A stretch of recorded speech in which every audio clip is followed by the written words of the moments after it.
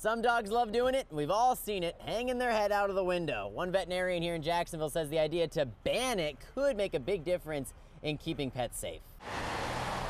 They do seem to like putting their heads out.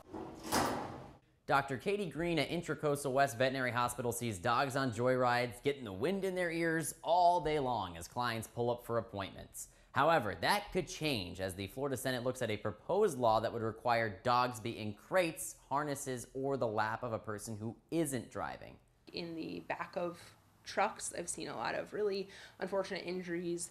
Dogs get excited, they jump out of the truck, and now, especially if you're going fast, that can be really devastating. If it becomes law, any car with the dog's head out the window would be committing a non-criminal traffic infraction, which state law says carries a $60 fine.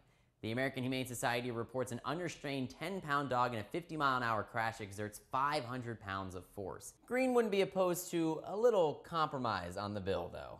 It'd be nice if they could at least be able to stick their noses out, but maybe not have enough space for their whole bodies to come out. I talked with a lawmaker who proposed this bill, who mentioned she has 3 dogs of her own, and she says it's really just a small piece of a much bigger animal welfare bill, and it could always be removed as it goes through the many votes it's going to take to get this thing approved and become law. So in the meantime, she's just recommending folks get themselves a pair of doggles.